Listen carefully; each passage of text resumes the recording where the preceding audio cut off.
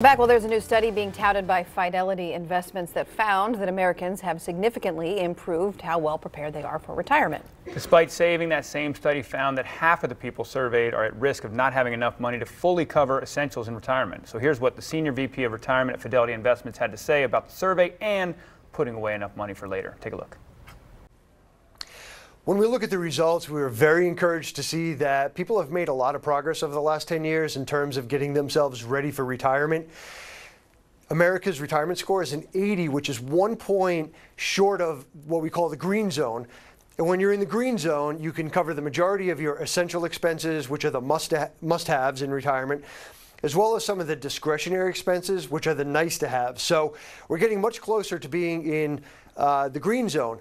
What's really surprising is that whether you've saved enough or haven't saved enough, people are unsure of whether or not they're where they need to be. And so it keeps coming back to helping people really understand how much they need to save in order to live the kind of lifestyle that they need to. So great progress, but still more for people to do.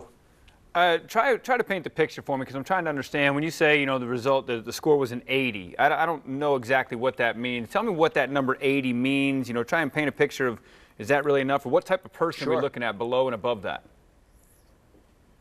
Yeah, so what the score of 80 basically means is that you're on track to cover about 80% of the income that you'll need to live in retirement.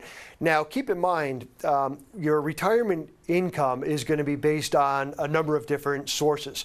It's going to include Social Security, it'll include a pension for some folks, maybe some working income, but the majority is going to come from your savings. And so a score of 80 or 81 if you want to get into the green zone essentially means that you're doing a really good job of being able to cover the income that's going to come from your own personal savings. All right, I'm starting to get it. And we've heard recently in the last couple of months, hearing more and more, it seems like there's no way this could be true. Millennials actually are good at saving, and they're ahead, they're catching up to Generation X? Well, based on the study results, the millennials are doing a great job of saving. They're saving in their 401ks, they're saving in IRAs, particularly in Roth IRAs. So they're doing a terrific job of saving. And it makes a lot of sense if you think about, what millennials sort of saw and experienced coming out of the recession back in 2008.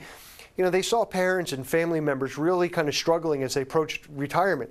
So they're definitely a saving generation. However, there's one thing that we do see in the results that millennials could do a better job of, which is making sure that they're leveraging the right asset classes for those savings. So in other words, great job saving, but there's room to improve the way they're investing those savings.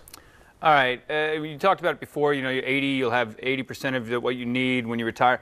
At any age, how do you know what you're going to need? I'm 43. I don't know in 20 years what I'm going to need at retirement. Sure. Well, there's a number of rules of thumb, and they're just starting points. So it's not your personal answer. But as a rule of thumb, a couple things. Number one, assume that you'll need 85% of your current income in retirement to live a desirable lifestyle. Another way to think about it is, okay, that sounds great. How much should I actually be saving on my paycheck? And a target rate should be 15%. That's a lot of money, especially when there's competing demands and you've got a lifestyle that you're trying to live now and perhaps some other short-term goals that you're saving for. But you really should be striving for 15%.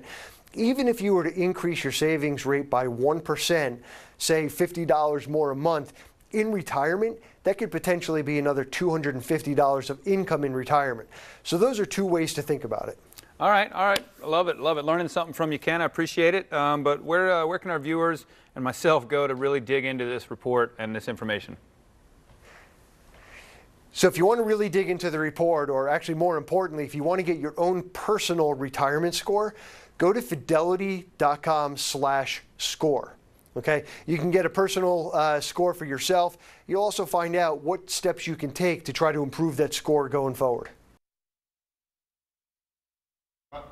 And that was Fidelity Investments, brought you that great retirement information.